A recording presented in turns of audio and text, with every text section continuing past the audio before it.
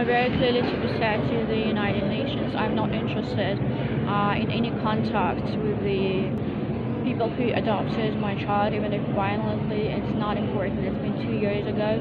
I'm not interested. I'm a teacher.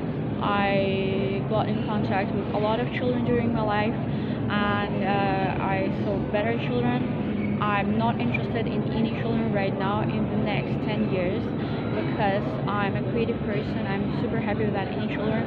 I was working with the children starting with the age of 6 years old, and I'm not interested in any children in the next 10 years. So do not push me violently into any marriages or into any contact with the horrible people who adopted this child, or with the horrible Germans who are just assholes.